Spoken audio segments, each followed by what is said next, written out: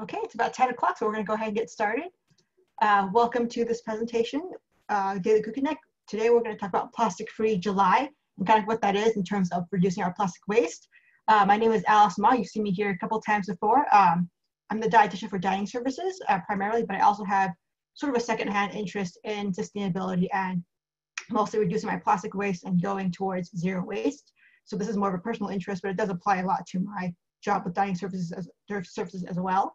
And as usual, if you've been to my presentation before, feel free to chime in your opinions and thoughts and suggestions and tips in the chat if you feel comfortable doing that during the presentation. So starting off with what is Plastic-Free July? So some of you may have heard of this, some of you may not have. It's really a movement to reduce plastic pollution, really focused on the month of July. So some of you may have heard of, January sometimes is called Veganuary because that's really where there's a big push to eat less meat. July is kind of the equivalent of going plastic free. So it's 1 month focused on reducing our single-use plastics. If you want more information on specifics of that and joining the challenge, signing up for the challenge, it's still technically July, but obviously you could carry this forward to the rest of the year or however long you wish. The website's listed there, plasticfreejuly.org. They've got a lot of great resources for how to reduce plastic in the workplace, at events, in your personal life, in various aspects of your life, like the bathroom or the kitchen, and even tips on how to encourage your local government to reduce plastic waste. So a lot of great tips and resources there if you want to check that out. And I will focus on some of those tips that I have in this presentation as well. So a term you may hear flying around is zero waste. And what does that really mean? So it means different things to different people, various definitions based on who you discuss. So I pulled a few things from the internet. Essentially, this first one from the county of Hawaii says it's a way of life that promotes the goal of reducing the amount of material that we throw away. So if you ever, sometimes you may look at a piece of trash and say, oh, let's just throw it away. The idea is it goes away in your life, right? Because you don't see it anymore, but it does go somewhere else, right? It goes into the landfill. Sometimes it ends up in the ocean. It's not really great for the animals in the ocean. So we're reducing the amount of material that we throw away. Another definition is King County adopted this policy to work towards zero waste by 2030. And they use really zero waste, meaning that what doesn't end up in the garbage or end up in the landfill. So trying to reduce the amount that ends up in the landfill, either by reusing it or reselling it or recycling it. So in the end, it ends up somewhere else that's not the landfill. I do want to mention, some of you may have heard of the 3 R's, reduce, reuse, recycle. I kind of invented this on my own, the 6 R's, because there's a lot more that goes into that. So if you have some background in sustainability, you may have heard of what's called the closed loop system. So that essentially is we don't want to reintroduce any new things in the system, because if we introduce new things, that means there's more stuff that's going to stay in the system in terms of waste. So rather than introducing new things into the system, let's say a new plastic water bottle, we can reduce our consumption of plastic by just refusing to buy or reducing the amount of things we buy in general, right? And not introducing new plastic into the system or new material into the system. So the first 2 R's, I've coded them kind of like traffic lights, green, yellow, red, reducing and refusing. So before you buy something, really think about whether or not you need to buy that product. Can you find something else to use that same function or serve that same function, or can you borrow it from a friend? So really, what can you do to reduce the amount of stuff that you actually buy and introduce the amount of new stuff that you buy, or you can buy it, thrifted or used already. Refusing kind of on that same line. If you go to, a convention or a conference, sometimes they hand out a lot of plastic freebies that are just kind of cheap single-use things. So refusing those single-use things or giveaways also helps. More on the yellow side, still fine as an alternative. If you do have to buy something new or get some plastic, try repurposing it or reusing it before you throw it away or recycle it, because that's going to get more use out of the item before it actually goes to the landfill. So you're not wasting the resources that went into the item. So for example, if you go sometimes get soup, takeout soup from a restaurant, we've certainly gotten that where we have to buy something in plastic, but we'll reuse the container, like a yogurt container or a butter container. My partner's mother has a ton of yogurt containers that she just uses as Tupperware containers. to give away leftovers and such at Thanksgiving. So something along those lines, see if you can repurpose it. Along those same lines, regifting it, giving it away to somebody else. Repairing it's kind of important as well. Oftentimes, if something breaks, our inclination, our first instinct is to throw it away. But rather than throwing it away, see if you can repair it. Or sometimes I'll regift things. There's a great website or a great movement called the Buy Nothing Project. You can find it on Facebook. There's local groups here in the area, in Pullman and Moscow. But really just post things online on Facebook and see if somebody wants it. And sometimes, one person's trash is another person's treasure. They may be able to repair it if you can't, or they may find another use for it. And that decreases the risk of that item ending in the landfill automatically.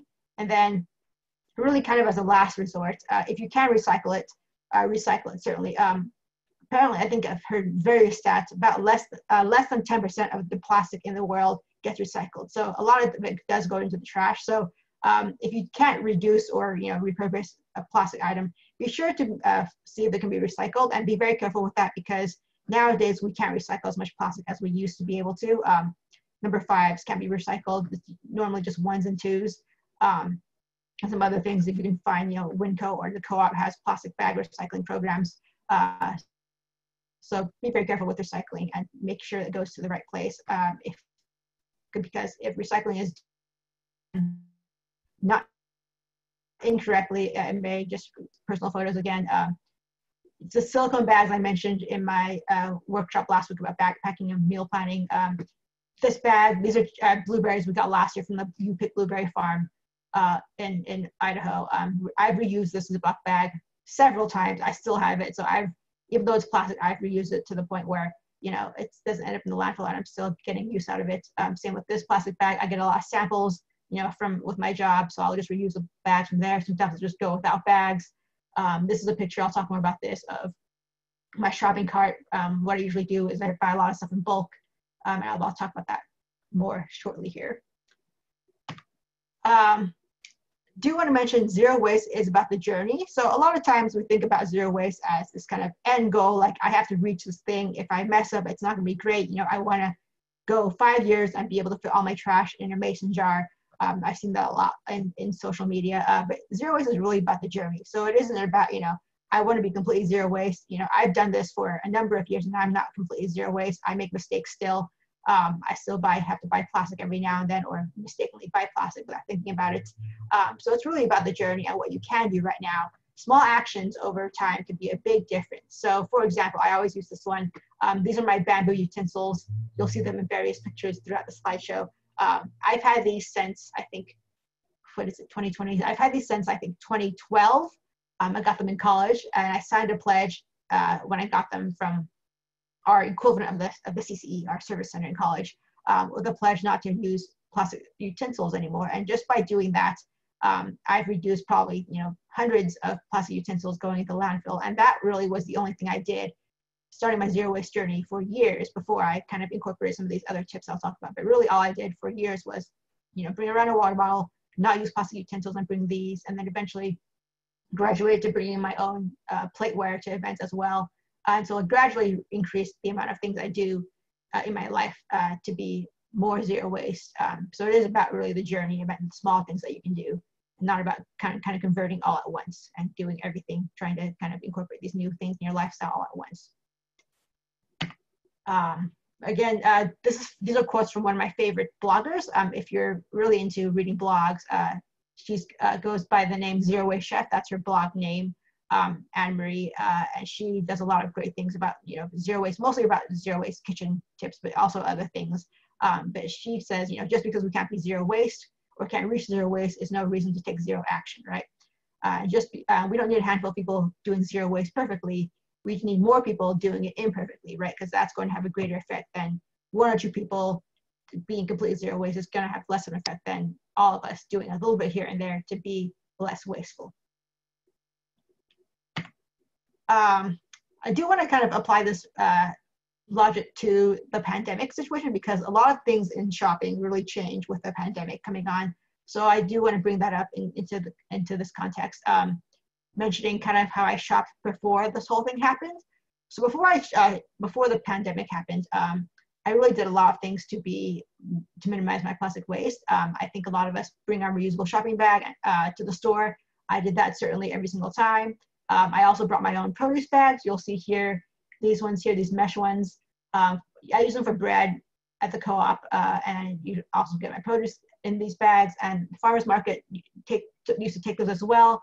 I used to also, fill my own containers from the bulk bins at the co-op or other stores, depending on where you are. Some of them do have bulk bins that you can refill, like maple syrup, flours and grains, really anything I could get at the bulk section, I would buy from the bulk section as opposed to buying it in plastic, because I could do it with my own containers. Toilet paper in these kind of paper wraps, bar soap kind of loose as opposed to getting liquid soap, although I used to be able to get that liquid soap from bulk bins as well. Things like that. So I wasn't totally zero waste. I certainly still bought a few things in packages like tofu, sriracha, noodles, things really I couldn't get in bulk. But for the most part, I did do pretty well bringing my own containers every time I went shopping. When I did buy things in packages, I did opt for things like glass or aluminum cans, but things like tofu always are going to go in plastic. But for the most part, I feel pretty good about my shopping habits. And then I did make some things at home. Ketchup, I learned to make actually during the pandemic. Tofu, I've done a handful of times. It does result in a lot of kind of byproduct that's hard to use up. So I do that occasionally to save on the plastic. Graham crackers, I've mentioned in my last PowerPoint, I make my own graham crackers. Yogurt, non-dairy milk, when possible, kind of on as able basis. Kombucha, I made on my own. Sourdough, I've been doing more and more. Kimchi, and then composting. So lots of other little home projects here and there to reduce my waste. And then outside the home, I brought my own utensils and plateware. This is actually from the all-campus picnic last year, bringing my own plates. A lot of you probably brought your own thermos or kind of tumbler of some sort to coffee shops to get refilled. Again, utensils here, the utensils that I've had for 8 years. And then when I went to restaurants, I would always bring my own little, some sort of to-go container, right, for leftovers. So I'm not using the styrofoam or whatever else they have for leftovers. But again, that's been a little bit harder lately. So changes to a lot of the environments of food service and grocery really has made it a lot harder for me. And it did take a little of mental transition for me to actually feel okay with some of the changes. Because that first couple of weeks, I was really stressed about not being able to purchase things the way I used to. So things like, the bulk section used to be very, very, plentiful, but now fewer items are available in bulk. A lot of them are prepackaged at the store that I visit. Winco just reopened their bulk section, so it is a little better now, but at the beginning, it was definitely very difficult to get things in bulk. Some stores won't allow reusable bags anymore, and pretty much no store that I know of will allow your own containers from home for bulk items. Shortages on bulk items, certainly. I went for months without certain things because I couldn't find them in bulk. And then with restaurants, I think most of you are aware, for a while there was no dine-in available. It was carry out or delivery, and a lot of restaurants are still kind of following that. You can eat in at some restaurants, but it is kind of limited. And then only disposable containers and cups are used for carry out, obviously, because you're not going to bring your own container and have to refill it. Because it's not safe now. So there have been a lot of changes, certainly. So it brings me to my next point. So what can we still do with all these changes? I do want to mention, prioritize safety, because these changes in our purchasing habits are there for a reason, right? They're there for us to be safe and to promote, public health and not spreading the virus. So prioritize safety first, right? If you can't do some of these things, definitely still be safe. If you can only, get curbside delivery or curbside pickup or get groceries delivered in plastic, that's fine. Do whatever works for you to prioritize your own safety.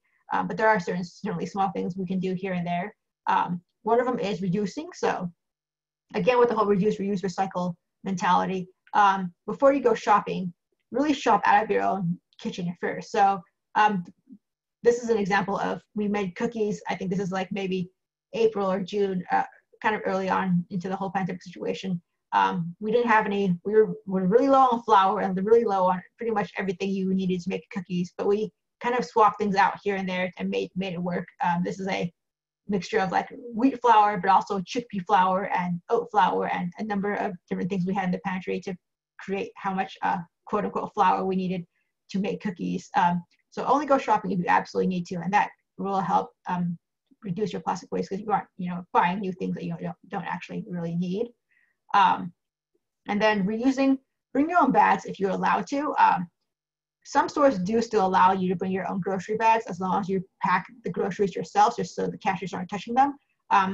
Sometimes I will use self-checkout because, again, only I'm touching my stuff, and then that's a little bit safer for the cashiers. And then otherwise, if I go to some place like the Co-op, they will allow you to bring your own bags as long as you're bagging your own groceries.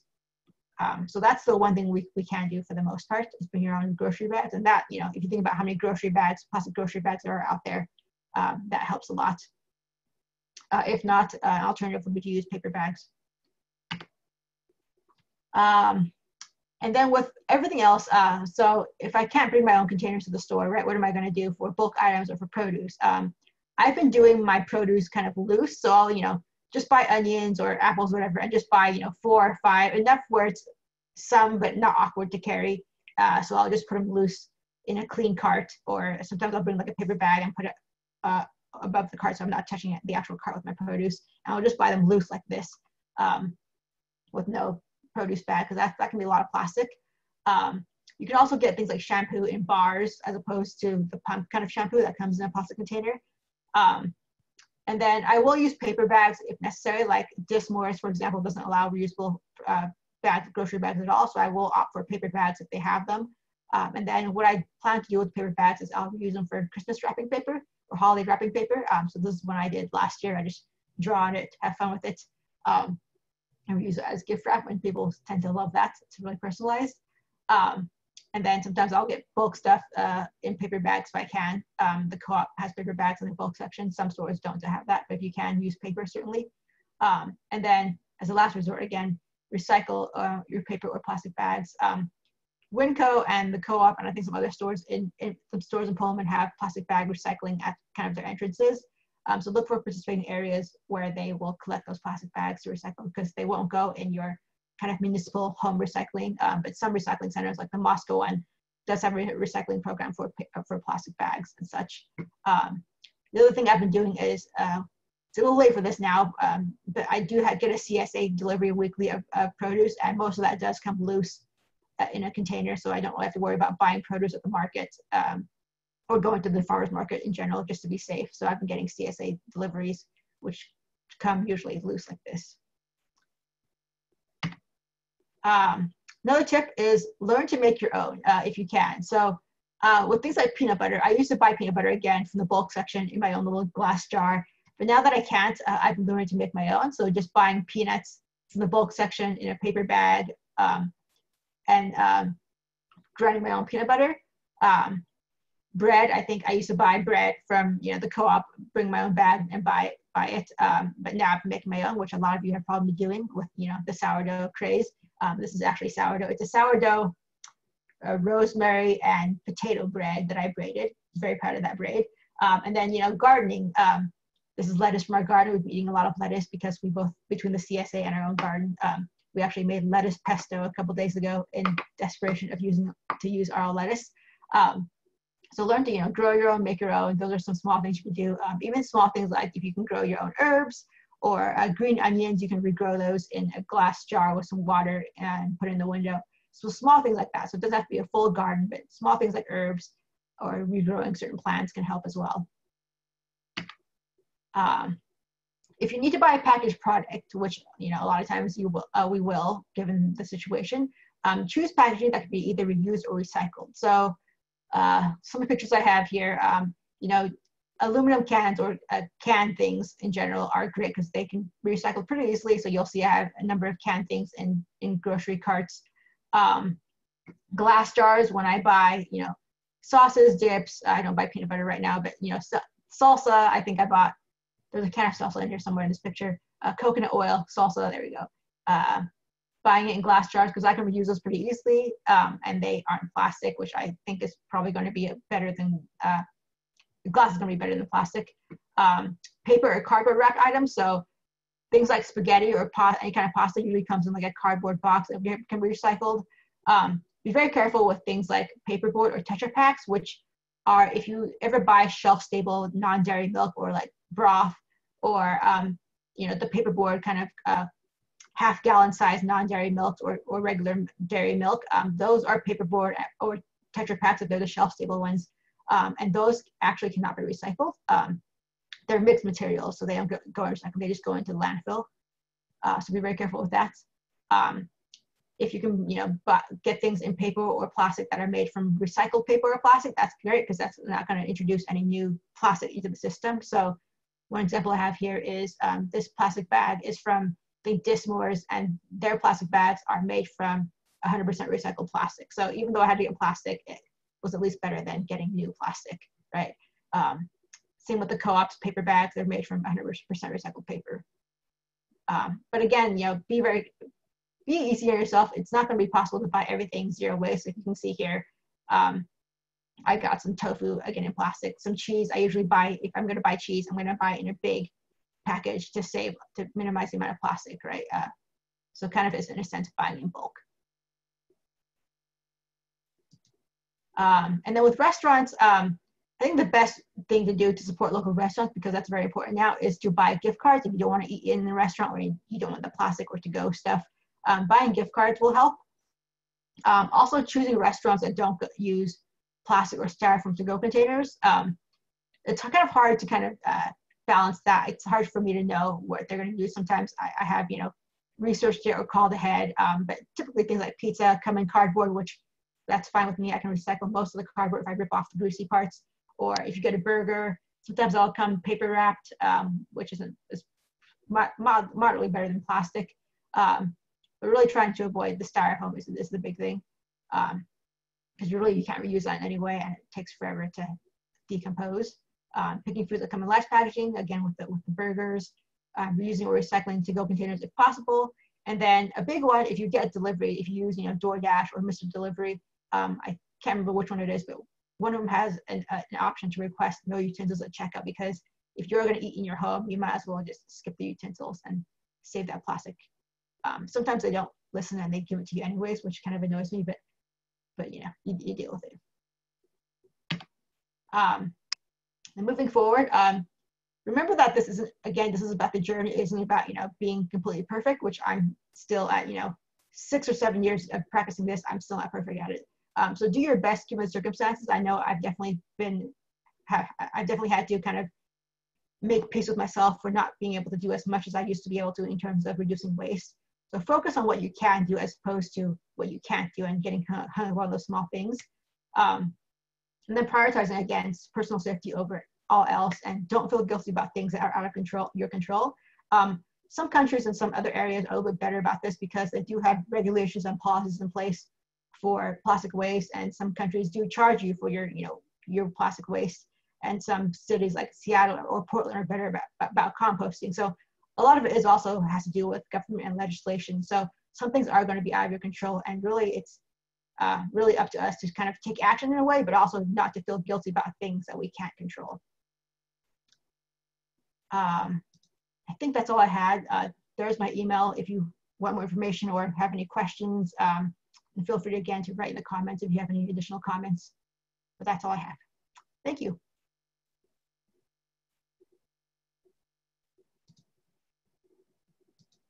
Hold on, there's one question there. Tricks to remember to bring my own bags or containers once we're allowed to do so.